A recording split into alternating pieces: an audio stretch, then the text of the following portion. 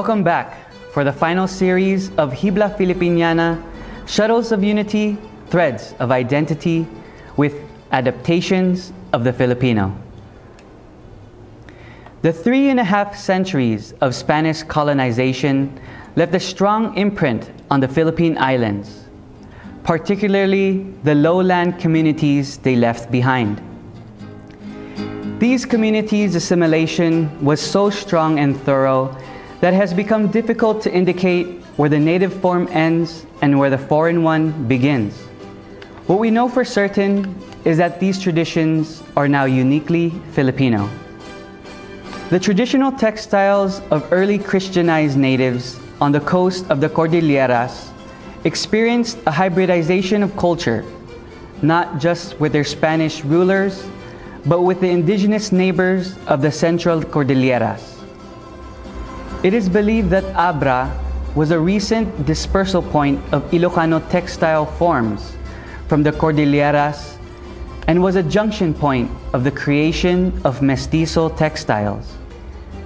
The 3-paneled blankets, generally known as owes in Itneg and ules in Ilocano, are decorated with the kusikus design, which is a matrix structure creating an optical illusion effect of throbbing spheres that perpetuate the movement of the whirlwind and the whirlpool.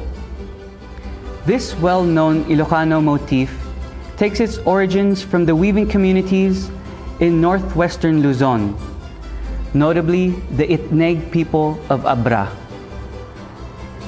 The whirlwind and whirlpool are believed to be the home of a ferocious wind god. In textiles, the wind god is depicted in geometric form through negative and positive squares and rectangles of graduated sizes. Textiles with the kusikus design are believed to be potent shields from the wind god because it has the ability to neutralize its power. During the colonial period, the kusikus designs were popular masts for trading boats. This cross-cultural relationship is evident in Christianized communities throughout the Philippines, with numerous junction points.